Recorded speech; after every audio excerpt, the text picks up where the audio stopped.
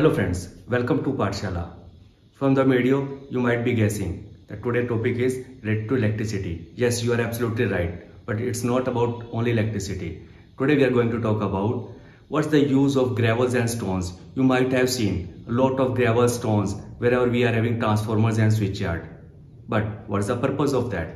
In today's video, I am going to share the information regarding that.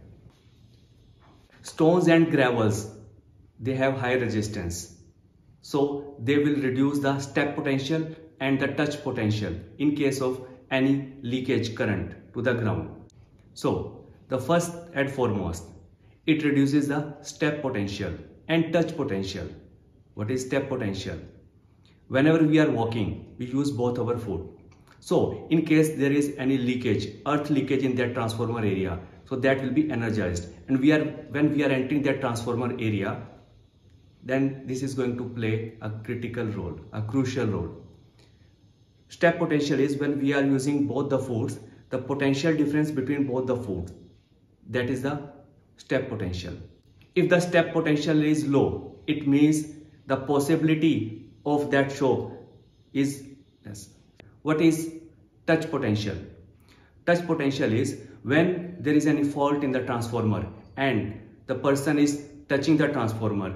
So his hand will be on the transformer and foot on the ground. So the potential difference between his touching point of hand and the foot, the difference, that is the touch potential. So when we are using these stones and gravels, this will reduce the touch potential and also the step potential. It will make safe. Second part, we are using oil transformers. So when we are changing the oil in the transformer, there is high possibility of spillage also.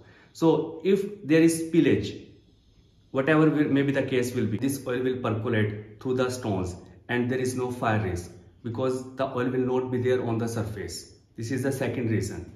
Third, stones and gravels, they reduce or eliminate the possibility of weeds and vegetation. If there is no dry vegetation in that area, then again it reduces the fire risk. Next reason. Snakes and other reptiles, they find it easy to crawl on the smooth surface, but when the stones and gravels are there, then it is difficult for them. In rains, the water, it will not stagnate if we are having stones and gravel. It will percolate down, again reducing the risk. So these are the main reasons why we are using stones and gravels in switchyards and transformers.